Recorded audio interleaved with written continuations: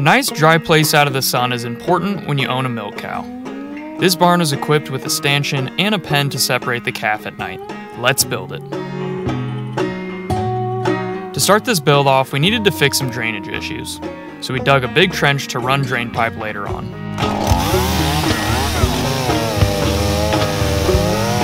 We had some old electrical poles sitting along the fence, and I thought there's no better way to put these to use than a milk barn.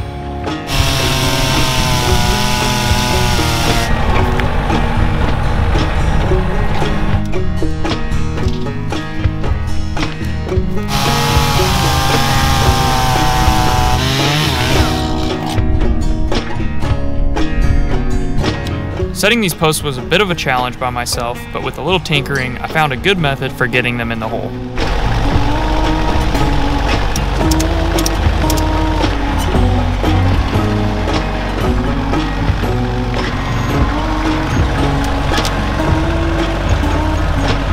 That went pretty good. It's standing. Obviously it needs to be, it needs to be leveled and all that good stuff, but it's in the hole, so.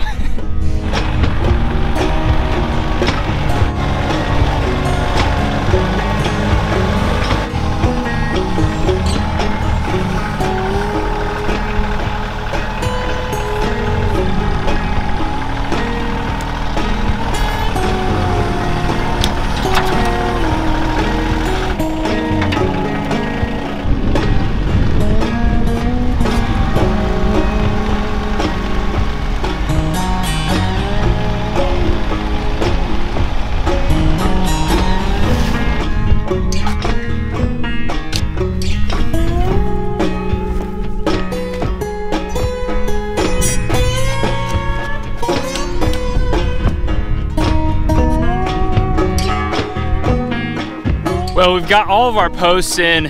It's a windy day today, so I'm kind of fighting these posts to keep them up, but they're all pretty darn level on both sides, so I'm hoping we don't have any issues when we start building and connecting all these posts together and building the roof. Now we gotta start putting our boards that go across on both sides, and that's gonna be the fun part because I gotta cut all of these posts to the right height, and then we gotta notch them out a little bit, so let's get to it.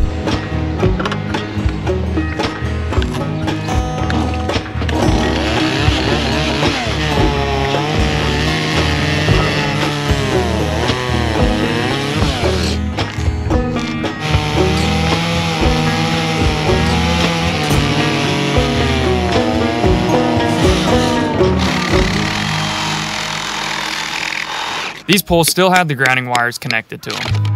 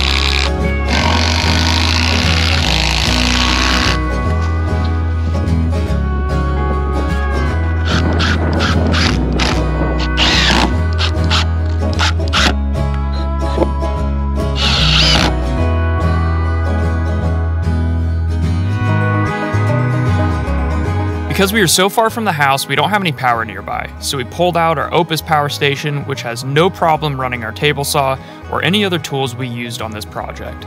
They even make portable size power stations that are great for using on the road. I'll leave a link below in the description for their website, as well as a 10% off discount code on your purchase of an Opus power station. I ripped some boards down to be our battens under the metal roofing. I secured them every 24 inches and then installed the roofing.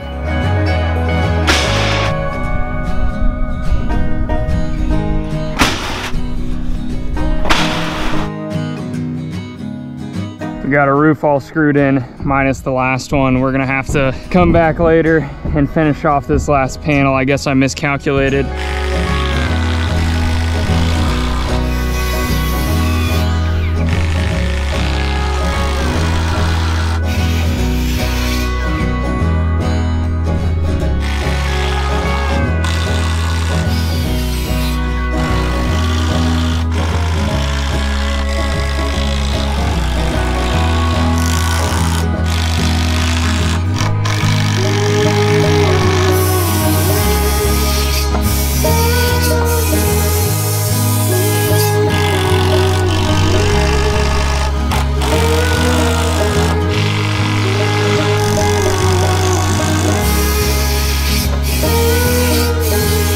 So hopefully by now you're starting to understand what exactly this building is gonna look like. Half of this building is gonna be a milking barn, a little milking parlor area with a milking stanchion and whatnot so I can bring Rosie in. And this right here is dual function, gives the cows shade in the summertime when it's really hot and they can get out of the weather if it's really cold.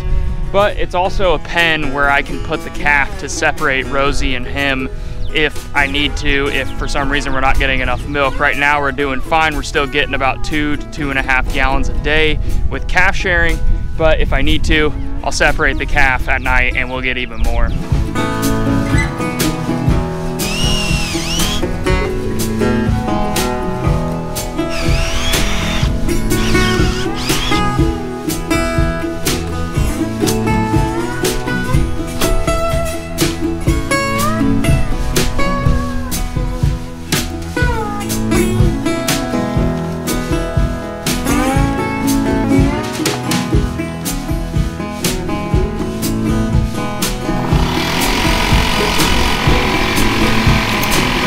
For the portion of this barn that we're actually going to be siding and closing in, which is our milking area, we're going to be using some rough cut lumber. This is true 1x6 inch hemlock boards.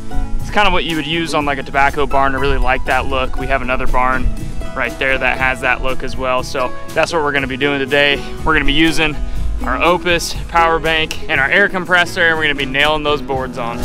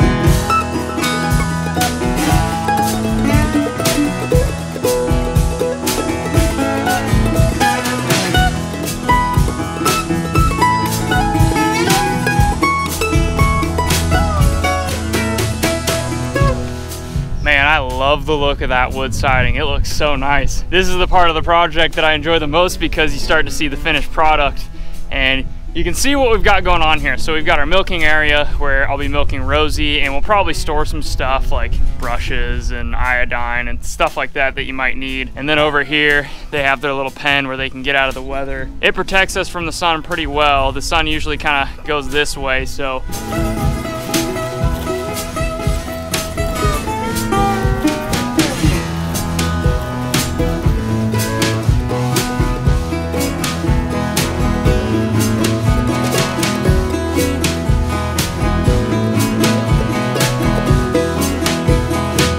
Well, I was finally able to backfill our drain pipe. We ran a 4-inch drain pipe all the way down that trench, so that way there used to be like a little ravine here where the runoff would go, and I didn't want it to get too muddy and then, you know, driving the tractor over and whatnot. So it's really close to our milking barn. I wanted to make sure it was nice and dry. So we got it pretty well covered. We're gonna have to bring in more dirt because there wasn't a whole lot of dirt to begin with. But now we need to start working on this stanchion. That is the only thing that I need to do to get the cows out here into this field, because we're milking Rosie every day. I needed a nice dry area where I can milk her out of the weather. And so I just gotta come in here and scrape some of this and get it flattened out a little bit.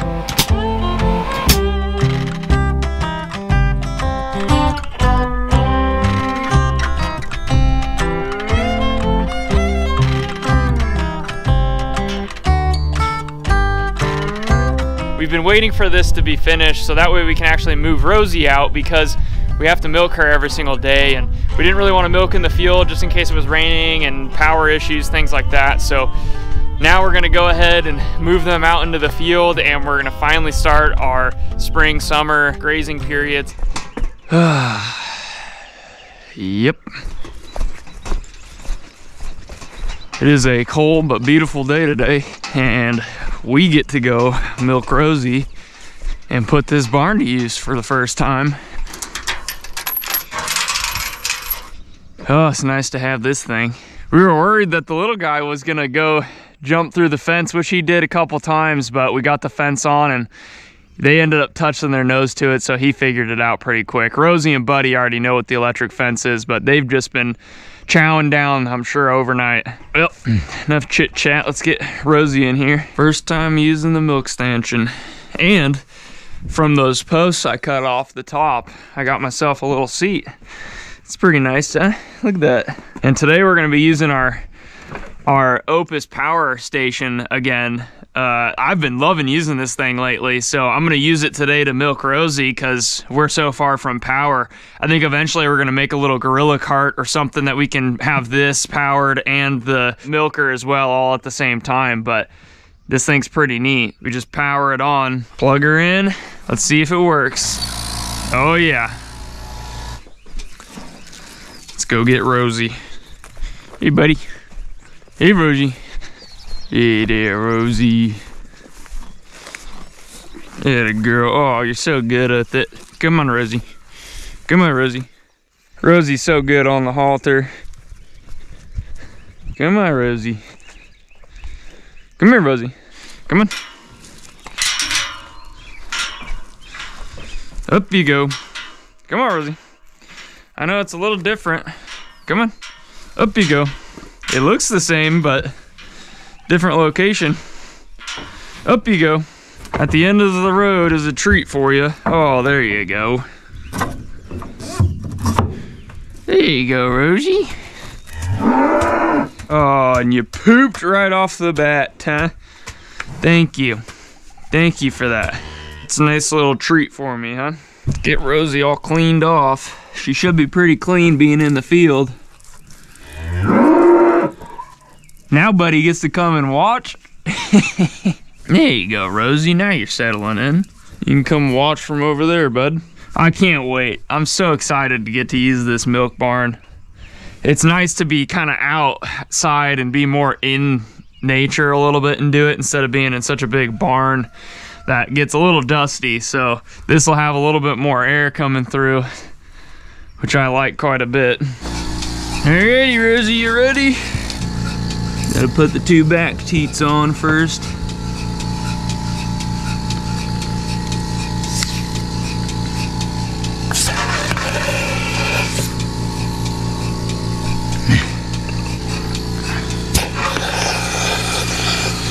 Oh, almost got it in the poop. There you go, Rosie. There you go.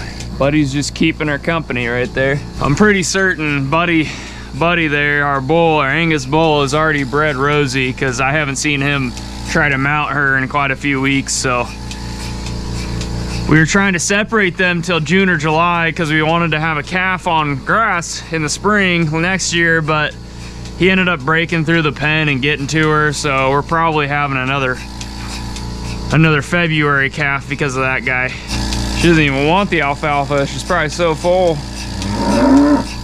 But thank you, lady. Thank you, lady.